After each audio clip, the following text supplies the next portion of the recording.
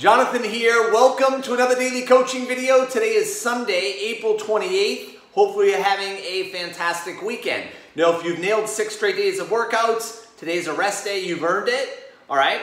If not, if you missed a day or 2 or 6 over the last 6 days, have a short memory on that, but nail a recorded workout. All right.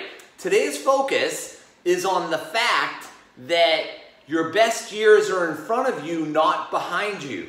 Some of you have been fooled by your negative voice that now that you're in whatever age range you're in, that your best years are behind you. That is a bunch of garbage. But the way to earn that feeling that your best years are in front of you is through your habits, through your water, through your sleep, through your nutrients, through your positive content, through your exercise. That fuels your self-worth. It fuels your energy, your vibe, and how you show up. It also fuels how you look at now and the future.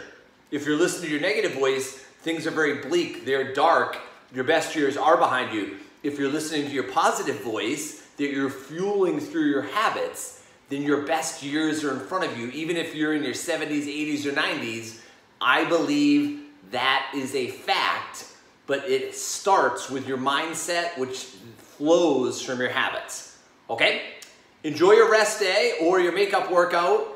Tonight, stay on top of the win tomorrow checklist, and I will see you on Monday morning.